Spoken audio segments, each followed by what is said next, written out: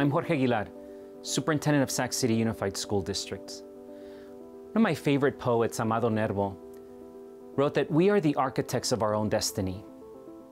As I reflect on that thought, it also doesn't mean that we have to accept our current reality as that destiny.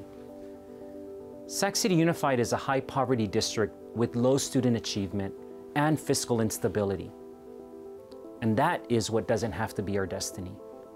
Despite the trauma and stress of almost 2 academic years impacted by COVID, our district continues to make gains in student achievement. Our graduation rates have increased. We've seen steady increases in our A to G completion rates. Our financial aid application rates have also increased.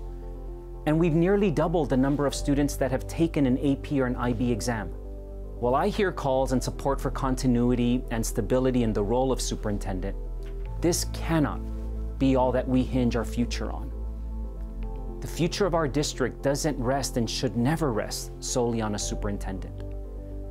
I'm honored in the faith of the board who unanimously affirmed my efforts and extended my contract to 2025.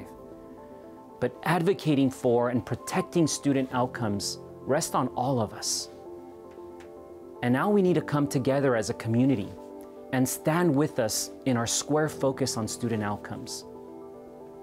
We envision and are starting to see this through empowerment of parent groups and the engagement of our community in our collective work.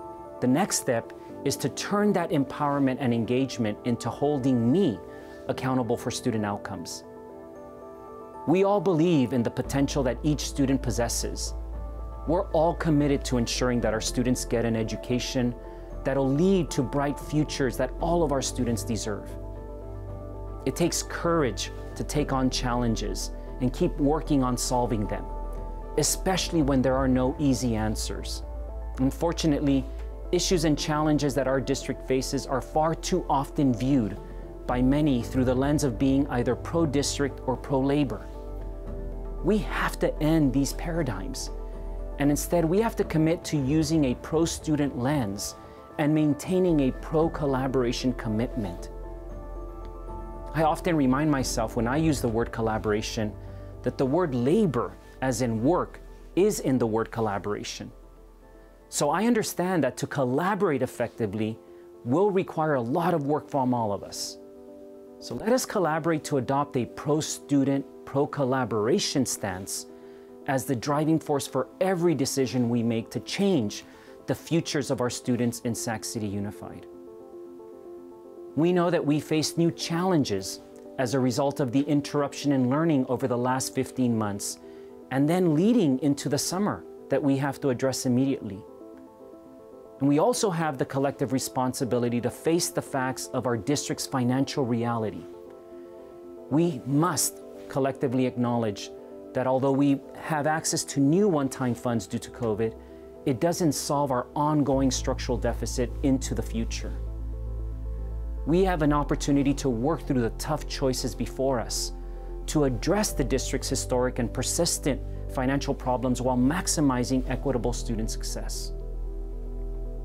We have to collaborate on a budget recovery plan that will improve our budget structure and provide ongoing opportunities for our students.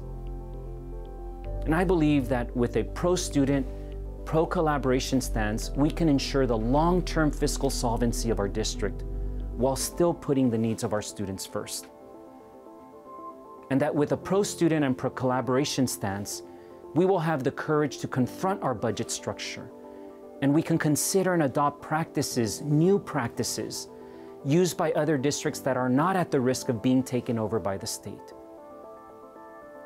Together, we are the architects of our own destiny. And our destiny is to create a bright future, one that fulfills our vision of equity, access, and social justice for every single one of our Sac City Unified students.